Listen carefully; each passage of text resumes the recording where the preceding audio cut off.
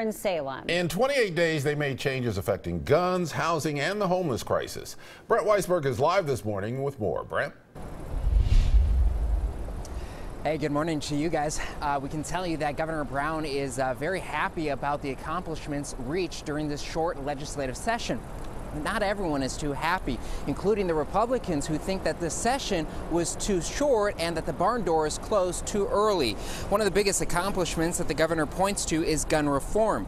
It is expected that Governor Brown will officially close the intimate partner loophole law sometime this week when she signs that bill into law. It was one of the most controversial bills to come forward this session. The session ended 8 days earlier than expected. Lawmakers also passed a proposal that will require medical practitioners to register with prescription monitoring programs as part of a new way to combat the opioid crisis. In a statement, Governor Brown says that she is very glad that Oregon led the way on gun safety. She adds that closing the intimate partner loophole is a tool to move forward and end senseless gun violence. We have a full rundown on our website right now at KOIN.com. You can go there to see what the lawmakers were able to achieve during this short session, but also some of the areas where they are not able to reach agreements on. Back to you.